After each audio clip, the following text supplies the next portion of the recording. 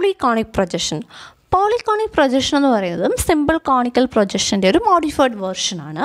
ഇത് ഡെവലപ്പ് ചെയ്തത് American കാർട്ടോഗ്രാഫറും സർവേയറുമായ professor Ferdinand ഹാൻസ്റ്ററാണ്.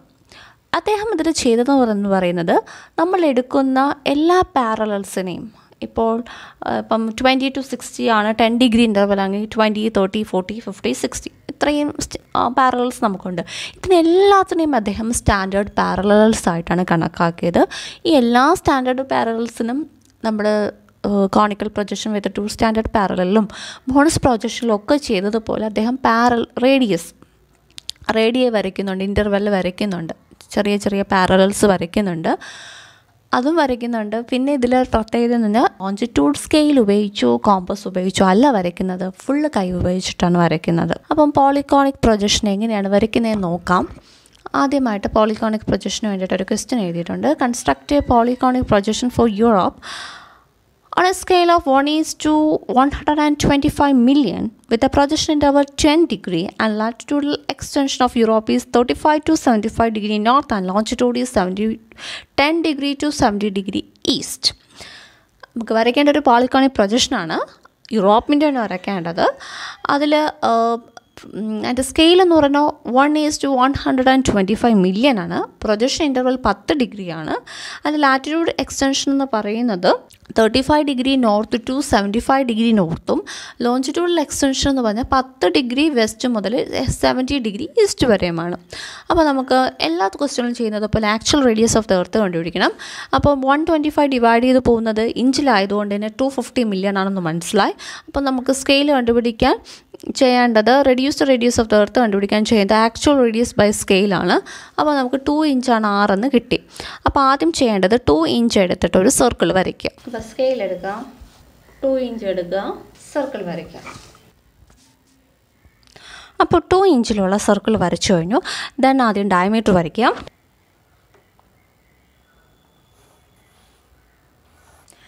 Diameter വരച്ചു കഴിഞ്ഞു. ഇനി പ്രൊട്രാക്ടർ വയ്ക്കുക. 10 ഡിഗ്രി ഇൻ്റർവൽ എന്ന് വന്നിട്ടുണ്ട്. അപ്പോൾ 10 ഡിഗ്രി ആദ്യം മാർക്ക് ചെയ്യുക. 90 ഡിഗ്രി നമ്മൾ യൂഷ്വലി ചെയ്യുന്നല്ലോ മാർക്ക് ചെയ്യുക. ഇനി അടുത്ത് നമുക്ക് വേണ്ടത് 35 മാർക്ക് ചെയ്ത് കഴിഞ്ഞു. ഇനി അടുത്തത് 45, 55, 65, അത് 75, ദെൻ 90 വരയ്ക്കുമ്പോൾ ശ്രദ്ധിക്കണം, കുറച്ചുകൂടെ എക്സ്റ്റെൻഡ് ചെയ്ത് വേണം വരയ്ക്കാൻ.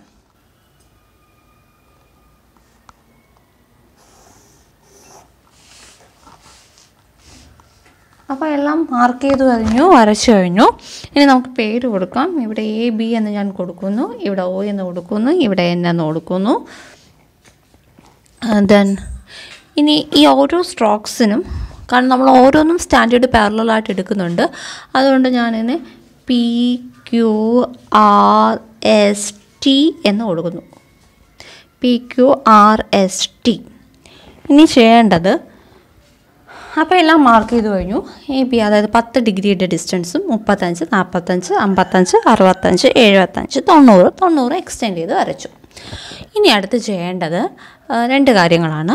ഒന്നാമത്തെ കാര്യം എന്ന് പറയുന്നത് ഈ ഓരോ പോയിൻറ്റ്സും, അതായത് ഓരോന്നും നമ്മളിപ്പോൾ സ്റ്റാൻഡേർഡ് പാരലലായിട്ടാണ് എടുക്കുന്നത്. P ആയാലും Q ആയാലും R ആയാലും S ആയാലും T ആയാലും സ്റ്റാൻഡേർഡ് പാരലലായിട്ടാണ് എടുക്കുന്നത്. അപ്പോൾ ഇതിൽ നിന്നും ഓരോ ടാൻജൻറ്റ് നമ്മുടെ ഈ മുകളിലുള്ള ഈ 90ക്ക് മുകളിലുള്ള അതിനെ കണക്ട് ചെയ്തുകൊണ്ട് വരയ്ക്കാം. T എന്ന് വരച്ചു തുടങ്ങാം. അതടുത്ത് S എന്ന്,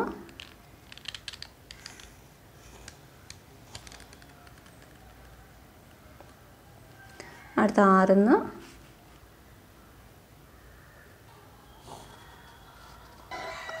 അടുത്ത് Q എന്ന്,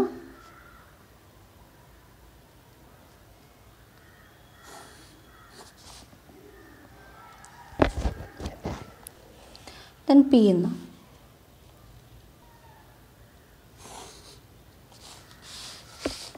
പേര് കൊടുക്കുക. ഇത് P ആയിട്ട് P1, Q1, R1, S1, T1. ഇത്രയും വരച്ചു, കാണാമല്ലോ, ഇത്രയും വരച്ചു. ഇനി ചെയ്യേണ്ടത് AB കോമ്പസിലെടുക്കുക, ഓയിൽ ഒഴിക്കുക, കുഞ്ഞൊരു ആർക്ക് വരയ്ക്കാം. ആർക്ക് വരച്ചു കഴിഞ്ഞു. ഇനി അതിനൊക്കെ എന്ത് വരയ്ക്കണം?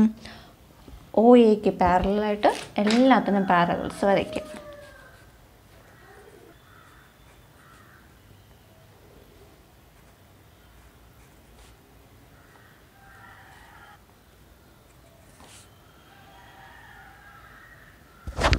എല്ലാത്തിനും പാരലൽസ് വരച്ചു കഴിഞ്ഞു.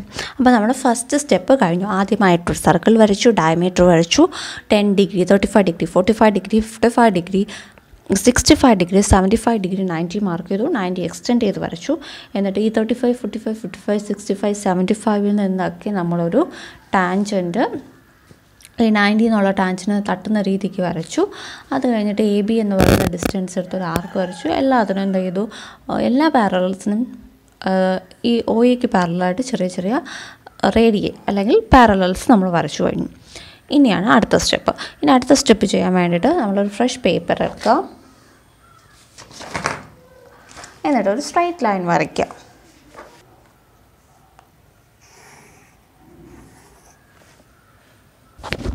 സ്ട്രൈറ്റ് ലൈൻ വരച്ചു.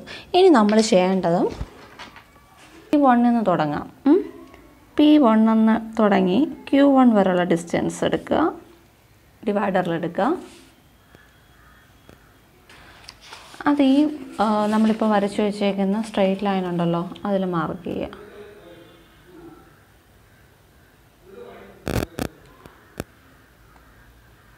അപ്പം പേര് ജസ്റ്റ് ഒന്ന് കൊടുക്കുക, പേര് മാറിപ്പോയിരിക്കാനാണേ. P1 Q1. എന്നിട്ട് സെയിം വീണ്ടും എടുക്കുക.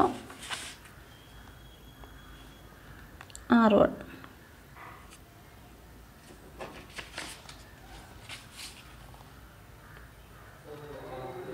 R1 വരെ മാർക്ക് ചെയ്തു. ദെൻ വീണ്ടും എടുക്കുക.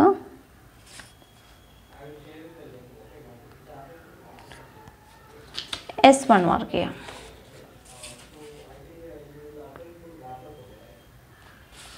വീണ്ടും എടുക്കുക.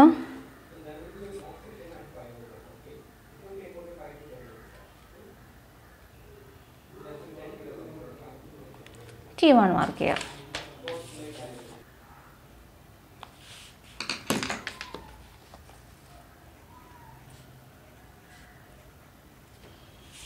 ഇത്രയും മാർക്ക് ചെയ്ത് കഴിഞ്ഞു. അപ്പോൾ നമ്മൾ ഇത്രയും മാർക്ക് ചെയ്ത് കഴിഞ്ഞു. ഇനി അടുത്ത സ്റ്റെപ്പ് എന്ന് പറയുന്നത് കോമ്പസ് എടുക്കുക. P1 നിന്നും Pയിലോട്ടുള്ള ഡിസ്റ്റൻസ് എടുക്കുക. അപ്പോൾ P1 വെച്ചിട്ട് ആർക്ക് വരയ്ക്കുക. അടുത്ത് എന്ത് ചെയ്യുക? Q1 പോവുക.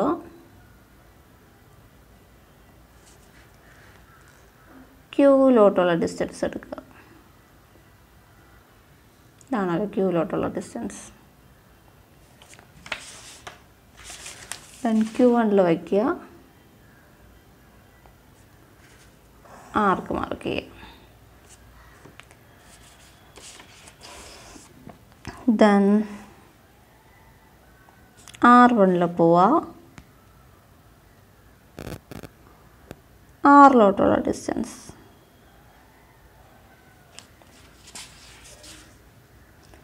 R1 പോവുക, Rലോട്ടുള്ള ഡിസ്റ്റൻസ്. ദെൻ S1 പോവുക, Sലോട്ടുള്ള ഡിസ്റ്റൻസ്.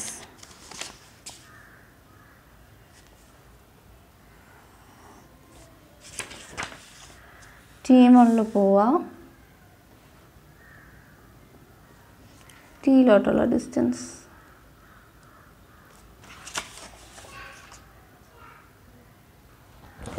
അങ്ങനെയെല്ലാം മാർക്ക് ചെയ്ത് കഴിഞ്ഞു. ഇനി അടുത്ത മാർക്കിംഗ് എന്ന് പറഞ്ഞാൽ ഡിവൈഡർ എടുക്കുക. ആദ്യം മാർക്ക് ചെയ്യേണ്ടത് 75 ഇൻ്റർവെൽ എടുക്കുക. അപ്പോൾ അതിന് മുമ്പ് എത്ര എണ്ണം മാർക്ക് ചെയ്യണമെന്ന് നോക്കണമല്ലോ. ക്വസ്റ്റ്യൻ നോക്കാം. ക്വസ്റ്റ്യൻ നമുക്ക് തന്നിട്ടുള്ളത് 10 degree west to 70 degree east വരെ എന്നാണ്. അപ്പോൾ എഴുതി നോക്കാം. 10 ഡിഗ്രി ആണല്ലോ നമ്മുടെ ഇൻ്റർവെൽ എന്ന് പറയുന്നത്. അപ്പോൾ 0 ഡിഗ്രി, ദെൻ 10 ഡിഗ്രി ഈസ്റ്റ്, 20, 30, 40, 50, 60, 70.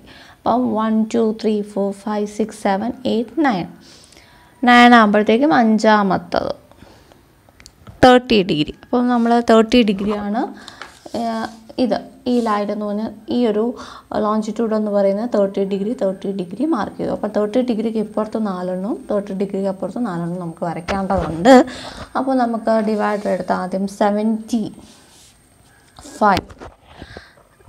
75 എന്ന് പറയുന്നത് ഇതാണല്ലോ 75.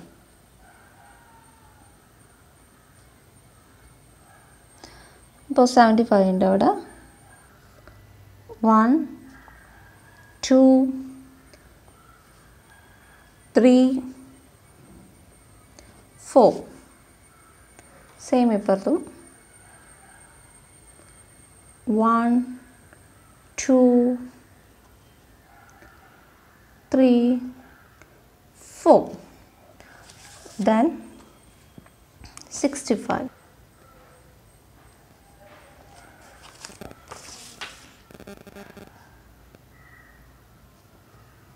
1 2 3 4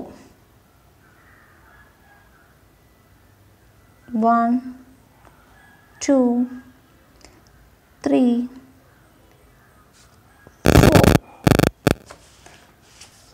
4 then 55.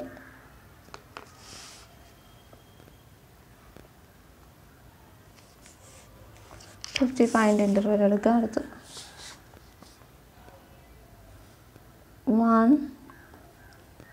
2 3 4 1 2 3 4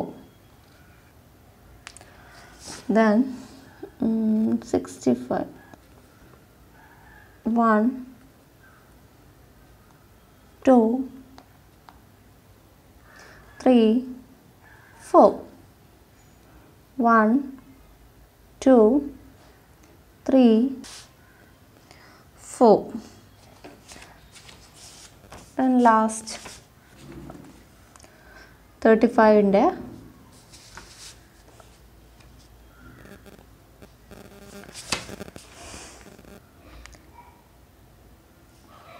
1 2 3 4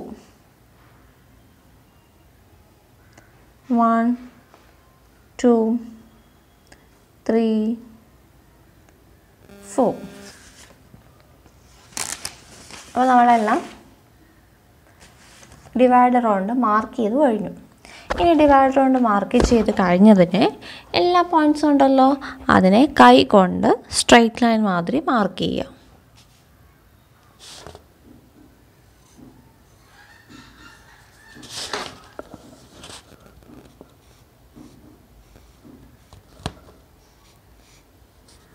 ആണ്ട് ഇങ്ങനെ വരും.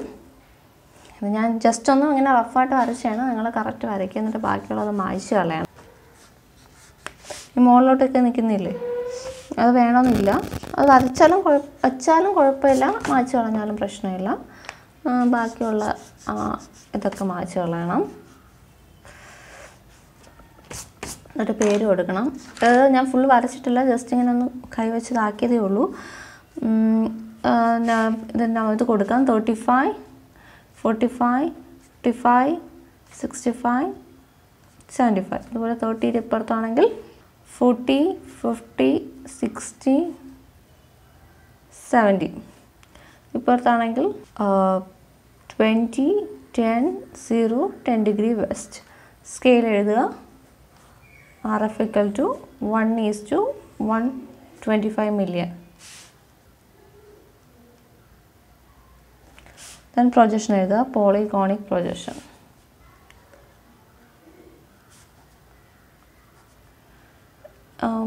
ഇങ്ങനെ ഒടിഞ്ഞൊടിഞ്ഞൊന്നും വരരുത്. കറക്റ്റ് പ്രൊജക്ഷൻ എങ്ങനെയാണെന്ന് ഞാൻ കാണിച്ചു തരാം. ഏതാണ്ട് ഇങ്ങനെ വേണം കറക്റ്റ് പ്രൊജക്ഷൻ വരാൻ. അപ്പം ഞാൻ ജസ്റ്റ് പെൻസിൽ വെച്ച് ഇങ്ങനെ റഫായിട്ടൊന്ന് വരച്ചതേ ഉള്ളൂ. അതല്ല കറക്റ്റ്. ഏതാണ്ട് ഇതുപോലെയാണ് പ്രൊജക്ഷൻ വരുന്നത്. ഈ കാണിച്ചതും പെർഫെക്റ്റ് ഒന്നല്ല.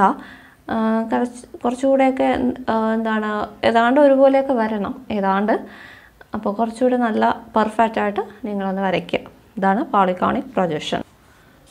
നമ്മുടെ പോളിക്കോണിക് പ്രൊജക്ഷൻ ഒരു പ്രത്യേകത എന്ന് പറയുന്നത് നിങ്ങൾക്ക് എല്ലാവർക്കും അറിയാമായിരിക്കും. നമ്മുടെ ഇന്ത്യയൊക്കെ നമുക്ക് വരയ്ക്കാൻ പറ്റുന്ന ഏറ്റവും നല്ലൊരു പ്രൊജക്ഷനാണ് പോളിക്കോണിക് പ്രൊജക്ഷൻ എന്ന് പറയുന്നത്.